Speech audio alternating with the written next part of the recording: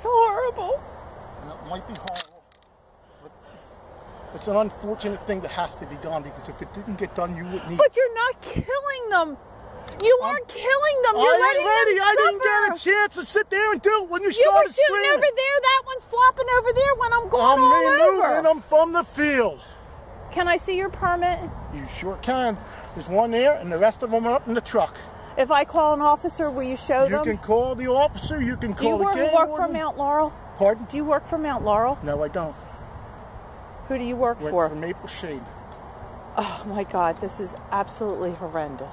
Well, it might be horrendous, but you want to know But are you allowed to shoot around with cars? Where I'm shooting and what I'm doing, yes. I am. That's why I'm here. Do you have a business? Do I have a business? Yeah, do you have a business? I work for the township right now. Wait a minute, yes. The township of? Maple Shade. This isn't Maple Shade Properties. I understand it's not. This is the farmer that rents this place. I'm not doing anything illegal here.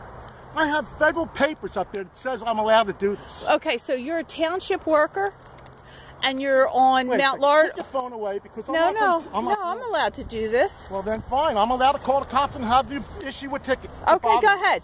Because I can. Okay, because I'll countersue with cruelty. Not countersue. You were letting them flop around all over. I just shot them. They were dying. He says he has a fish and game. I have a federal license to do this. I get asked to do this by the farmers. I have a federal permit right here and right there. Did you see the ones flopping all around? Okay. Well, that's what they do when they get shot until they bleed out. Okay, you want to call the police? You can call anybody you want. You want to make charges against me? No, I just don't want you bothering us.